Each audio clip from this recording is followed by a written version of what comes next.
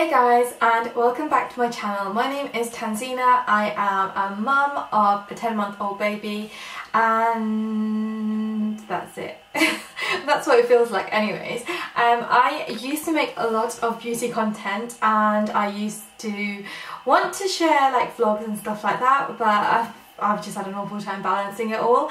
But I'm back today and I'm not going to say that I'm going to create loads of videos now, because I probably will say that and then I won't follow it through. Oh my god, this introduction is so long. Please subscribe if you haven't subscribed. Today's video is going to be a makeup tutorial, so make sure you subscribe and hit the bell and like and comment and all of those things please, and it'll keep me motivated to create more videos. But today's going to be a chatty get ready with me and it's my go-to mum glam. Okay, let me show you how I store my makeup since becoming a mum. In a Ziploc bag. Basically these freezer bags are my go-to for keeping my makeup in it. I can see it all and I don't know, it just ended up in one of these and it's just stayed in one of these. I'm going to start off by prepping my skin. I really like using a serum or an oil because my skin is really dry, and I really like this serum. This is the L'Occitane Immortelle Reset. It's like a serum with oil particles in it, so it's like the best of both worlds, and I'm just going to go ahead and apply that all over my skin. So my current go-to lip balm is this one from Burt's Bees, if it focuses. My lips are so dry, they were dry before, if I'm honest. Being a mum hasn't made a difference. They're just always dry, so I like to apply this and it makes lipstick application a lot easier. So when I first had Aria, I wasn't really wearing as much makeup as I used to in the beginning, and I'll be honest, it made me feel really unattractive. I actually forgot the power of makeup, if that makes sense. It just makes you feel so much better even if you're not going out or anything like that. So I'm starting to wear a little bit more makeup now. It's making me feel a lot better. Going in with the Anastasia brow powder and filling in my brows. So another thing I think that made me feel a lot more unattractive and less confident in myself was wearing a hijab. As nice as it is to wear that, and I'm wearing it for the right reasons, I'll be honest, it was a massive change because I put on so much weight after giving birth, and then my hair, which I obviously used for vanity purposes, was now hidden away. So yeah, I felt really unattractive not having my hair to make me look a little bit prettier. And then I made the decision to grow out my brows, again for the right reasons, for Islamic reasons, and I think having your brows not done also makes you feel not so pretty, if that makes sense. Don't know about you guys, and maybe if you have a little bit more time on your hands, but I just stopped doing my hair. I'd brush it and that's it, so it's always frizzy and tied up in a bun at home. So even though my hair isn't covered up at home, I'm not straightening it like I used to, and making myself presentable. So my husband, poor guy, must have been like, who is this hideous yeti that I'm living with, and what happened to my wife? For cleaning up under my brows, I'm using the Kevyn Aucoin Sensual Skin Enhancer in the shade SX08, and I love this pot of magic. Honestly, I've been using the same pot for a very long time. It's probably out of date and I should buy myself a new one. But yeah, since doing my brows, even though I'm not plucking them, I feel like makeup just makes you look like you've done them anyway, so it's not that bad if you wear makeup. So it's just cleaned it up very nicely. So my favourite palette for eyeshadow right now is this one. This is the Naked Petite Heat, the Urban Decay Naked Petite Heat, and it's got these beautiful 6 shades, some lighter ones and then some orangey ones and then a darker warm toned brown here. And I feel like I use this pretty much every single time I do my makeup.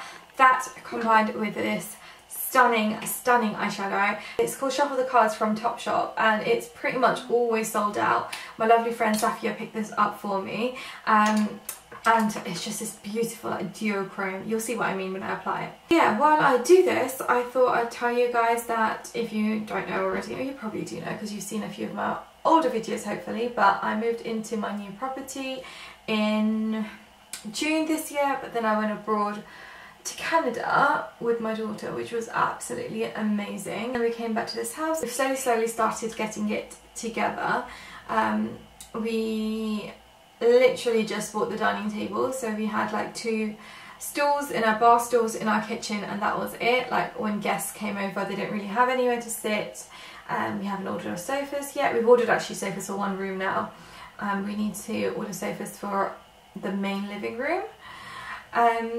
So yeah, we're slowly getting settled in. I really thought that I'd be like completely settled in by now, especially considering that I will be going back to work early next year, so that's like only in like 2 months time. But I've also accepted that these things take time, you can't rush it. I'd rather take the time and buy the right things that we want to buy rather than rushing it and then regretting it. And we made that mistake already. Like we bought the dining table which we rushed, and then we're like, okay, we don't want it anymore, so we lost out because we had to return it and then buy a more expensive one. So I've learned my lesson. Like financially it makes sense to wait and then buy what you actually want to buy. Just adding a darker colour in now to the corner of my eyes, and then also I think the inner corner of my eye too. So the only reason why I'm able to make this video for you guys now, which is absolutely amazing, is because my daughter's asleep, and I've been sleep training her now for 2 whole weeks, and it's been pretty life-changing. Like it's been absolutely amazing how much of my life has already changed just through sleep training, because now she sleeps through the night for about 11 hours, and then like, you know, sometimes she might stir and cry a little bit, but most nights she's sleeping through for 11 hours, and during the day she's having naps that lasting like 1 hour to 2 hours.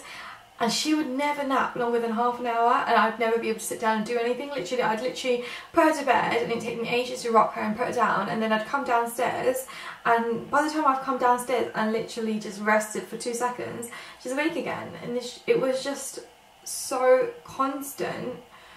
It was exhausting me. Like I didn't realise, but it was definitely exhausting me, and I missed myself, if that makes sense. I love being around her, but I was losing my identity by not having any free time to do things for myself that didn't include just chores.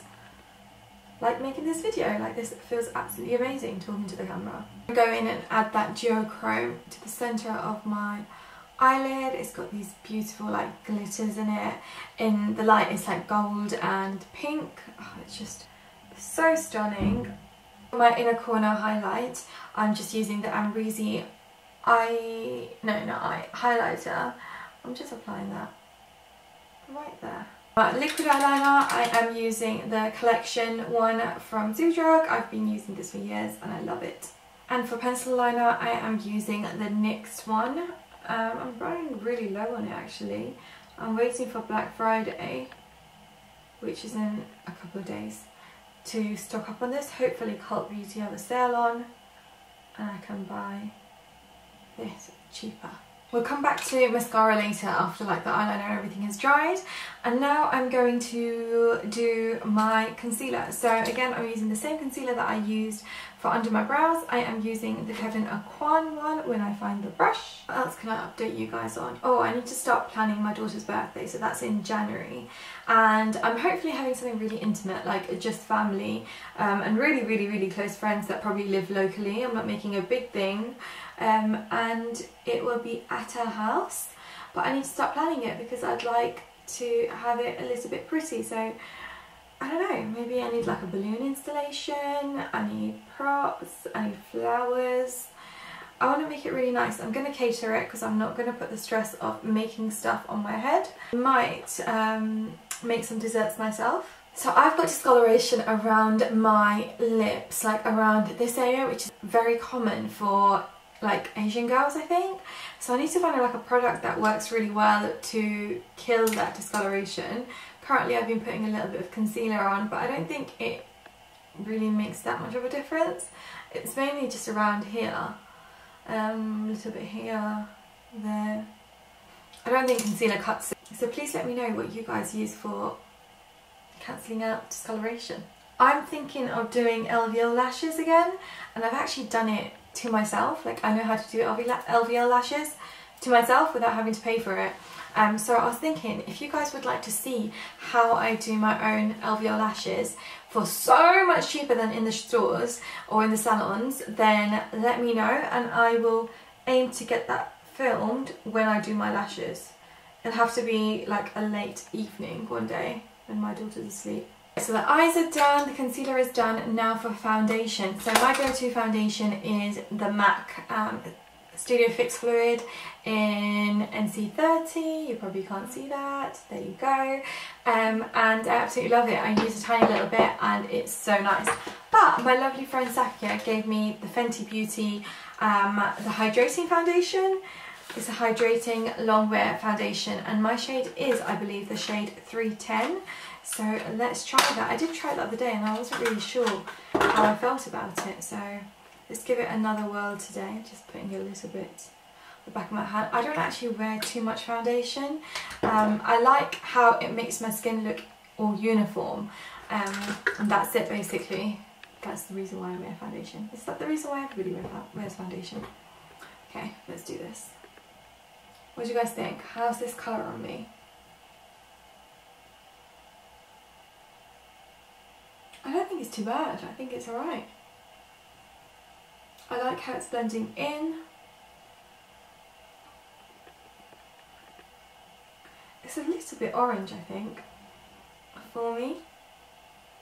Yeah, it's a little bit orange. Yeah, definitely around my nose it's too orange. But I think the rest of my face is okay. What are you guys thinking? Does that look good on me? Please leave me a comment so I know, because I haven't really used that many foundations in my life.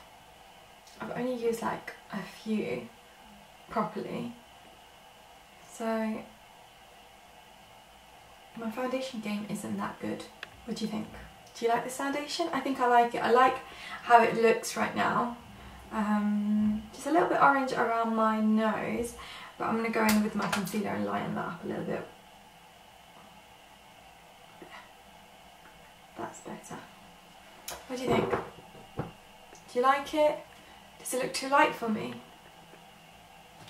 Oh yeah, I'm not supposed to be showing my neck. Oops.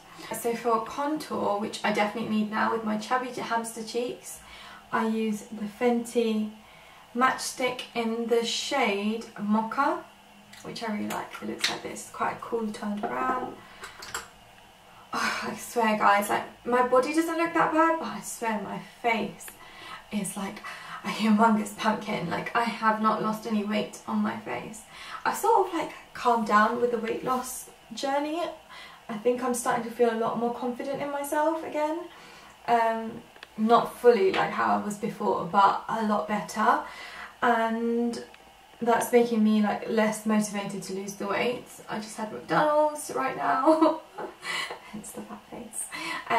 But I'll be going back to work at the end of January, I think, maybe February, and I've got a gym there, and I guess I'll be moving around a lot more there. So maybe it'll be a little bit easier next year to lose the weight. Right, highlight. Highlighter, I'm using the Amrezy one, which is so hard to get because it does get released again, but then I think it's still like limited edition when it does get released. But it is really lovely. Can you see? Highlight on fleek. Is that a thing? Do people still say that? But they do now. And then for my blush, I've literally been using this sample that I got years ago. This is from NARS. This is the Orgasm blush. And I like it. I hardly ever wear anything on my lips nowadays because I just want to be able to kiss my baby or not think about transferring stuff onto her when she like grabs my lips when she's feeding and stuff like that. But I will for you guys today. I'm going in with the Whirl lip liner. And for liquid lipstick, I have this one by Beauty Bakery, and it's the only one that I have found ever to not like budge off easily at all. Like I can kiss Aria with this and it won't come onto her, it won't transfer. So this is the shade Surreptitious, and it's this lovely like pinky tone, and I absolutely love it. I will be buying more of these on the sale if it goes on sale because I love this. I have it in a few different colours. This is a red. I also have a very light shade that doesn't suit me called Fortune Cookie, and then I have another one called, I think, Take Me to raspberry or something like that, which is like a hot pink, which is nice. I had another one called Ginger Snap and I love that shade and I can't find it. It's like a very orangey shade, and I don't think the other shades suit me. I think they're like too light for me, so that's a shame, but yeah, I'll definitely be picking these up in the sale. So this is my Glam Mum makeup look. I really hope you guys like it and liked me like waffling. I don't really do many, well, I never really used to do very many chatty get ready with me's. So yeah, I really hope you guys liked it. Please do subscribe if you haven't subscribed, and yeah, tell your friends about me. Tell them about this girl who hardly ever comes on YouTube to post a video and pops up every now and then. Make sure you like the video because I think that helps with YouTube algorithm and makes people like check me out and helps me grow. So make sure you do that, and I will speak to you guys next time. Bye!